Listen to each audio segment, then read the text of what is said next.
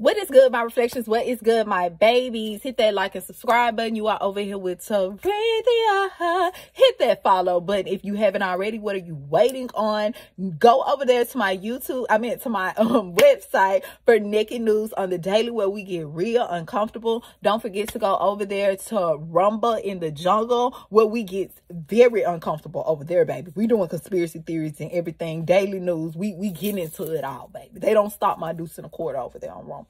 So that's where I be most of the time. Reflection, you can catch me over there under that tree over there on Rumble, baby. Okay. So with that being said, we are over here this week talking about the chakras. Okay, baby. So if you missed my video on the Kundalini goddess, okay, or the goddess Kundalini, baby, however you want to put it, then you should just definitely check that out, and I will definitely link that in the description box below. But today we're over here talking about the root chakra, baby, okay? And as you will notice, I'm going to make a separate video where we are going to go into detail about the chakras and how they turn, okay? Because the first, third, and the fifth and the seventh chakra all turn counterclockwise, okay?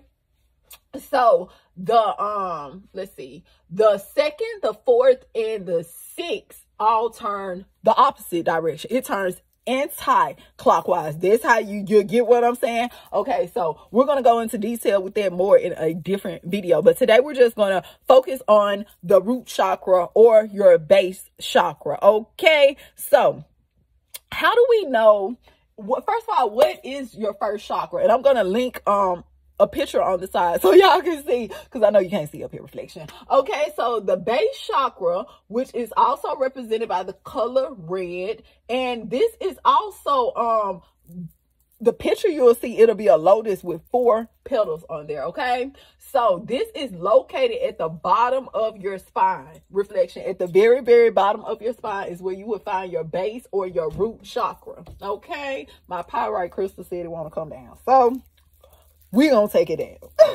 It want to come down, so we're going to take it down, baby. Okay, it said you going to the root, well then put me down there with it. Okay, they can't see Teresa. All right, so with that being said, it's located at the bottom of your spine, and it regulates your teeth, your nails, your knees, your hips, your rectum, and your spine. All of that goes together with your base and your root chakra. Okay, this chakra deals with grounding. This chakra deals with earth, okay, which means it connects you to the earth. This is your survival instincts chakra, okay? Flight or flight mode. Do you hear what I'm saying, baby? All right, and some good crystals that you can use to ground yourself with this is Hemalite, okay? And let's see, do I have some Hemalite in here? I don't think I got no Hemalite. You will know when you have a Hemalite stone because it's magnetic. It's magnetic, like that. You put 2 of them together, they go like a magnet. Okay, and this is a grounding stone. Okay, so if you're trying to raise your vibration with and I'll probably link it to the side. If you're trying to raise your vibration, then you definitely want to invest in you a Hemalite or a hematite. What I say, a Hemalite, a hematite stone. Okay, or a bloodstone as well. Bloodstones, rubies. They're all good. Keep in mind, this base chakra is represented by the color red. Okay, so let's see. You can also use herbs as well. Okay, we're going to go into a deeper separate video about that, but I just want to touch on it a little bit. Different herbs and aromatherapy, scents, you know what I'm saying? You can use those too to help open and unblock and clear just when you're doing your meditation of your base or root chakra. Some that you can use is cider. Okay, cider, that is very, very good. Cider and spice cloves, those are very good herbs to open up and clear out your base chakra. Get everything regulating right on there. Do you hear what I'm saying, baby? All right, so how do we know when our chakras are out of function? How do we know, Teresa, if our chakra is not, if our root chakra, we're going to specifically, if our root chakra is not in balance? How do we even know that? Okay, so if your root chakra is unbalanced, remember this is a grounding chakra. Okay, so this is your fight or flight, your survival mode chakra. You will be thinking about a lot of material things will run you. Kinda. I hate to say it like that, but yeah, it'll be like, okay, I don't have enough of this. Instead of trusting that it will come to you, okay? Instead of trusting that if you do your groundwork, that everything, because this is a magnetic realm, it will manifest to you. Do you hear what I'm saying, okay? But if your root chakra is blocked or closed, then you will lack physical or emotional stamina, okay? You will also be very fatigued when your base in your root chakra. You got to think, how are the rest of them are going to regulate if you start at your base chakra, if it's all out of whack, baby? The foundation ain't no good, so how the house gonna stand up if the foundation is rocky? Do you get what I'm saying? Okay, so a lot of things in life will worry you that if your base chakra was balanced, a lot of things wouldn't worry you. Would be very uncertain, okay? You'll feel like you just don't got the power to achieve certain things. You know then, like, your root chakra, it may be time to go and do a little root chakra work, okay? You will see life as a burden sometimes, okay? You will just feel like you don't have control of your destiny, all right?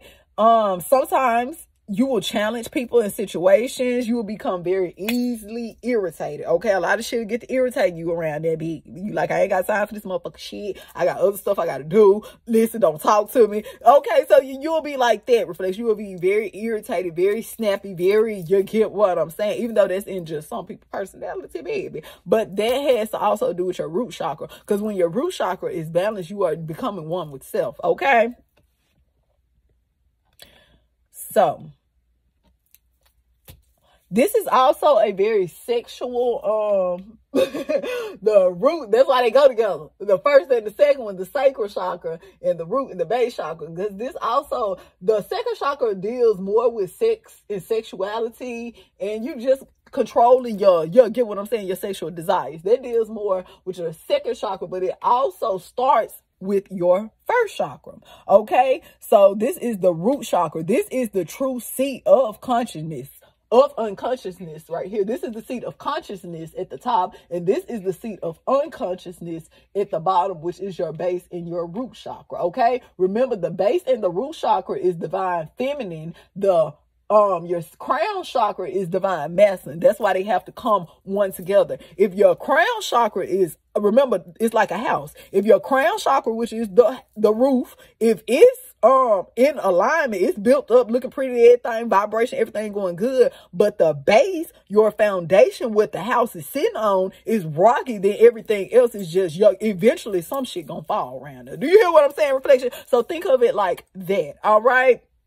So, with the act of harmony, the earth forces us to learn from each chakra. Okay, so remember, I told you, as you go up each chakra, you will learn more about yourself. You got to think, certain things that used to bother you, this deal with survival tactics, this deal with survival instincts, this deals with listening itself. Okay, so even though, see how the first and the seventh chakra go together? This deals with self, and it also deals with listening at their intuition, which is also related to your seventh chakra, which is enlightenment. Okay, you see how it kind of goes together? Divine feminine, divine masculine, you get them together, it's one. Okay, so you got to have, just like the crown chakra is leveled, you must start at the root. The root chakra got to be leveled. Self got to be leveled, in tune with your survival instincts. You get what I'm saying? Think of it like this. You are the project. Okay, but think of it like this. Your chakras are the project, right? But you are the programmer. You are the one who controls the program. Do you get what I'm saying? You control the program. You control the project and how the project is going to go. Is it going to flow smoothly, or is it going to flow unbalanced? Because a programmer knows when they sit, you sit here and you know how your body is when you do certain things. You know how your body is when you intake certain things into your body, because it makes you feel certain type of ways. When you watch certain things, it make you feel certain type of ways. All of that has to do with aligning your chakras. What you listen to, because the ear is the key to the pineal gland. So which is your consciousness. So all of that has to play one in hand. It all goes together, okay? And a lot of people as well. Technically, where is the root chakra? Well, technically your root chakra, it starts right here on the base of your spine. But if you want to just get really, really technical, it's in between from your reproductive side. It's in between your anus and your genitals. Okay, that's where it's technically located. All right, reflections.